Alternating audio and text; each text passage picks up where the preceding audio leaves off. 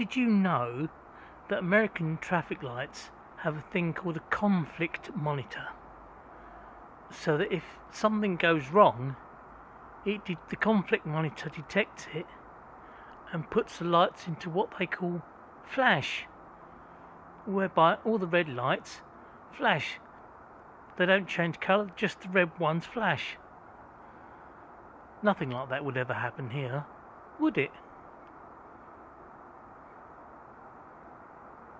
Oh dear. Look at that. They've all gone green. That's not right. Ah, that's better. Conflict monitor's kicked in and all the reds are flashing. Thanks for watching. If you like this content, hit the thumbs up button. If you didn't like this content, hit the thumbs up button 3 times.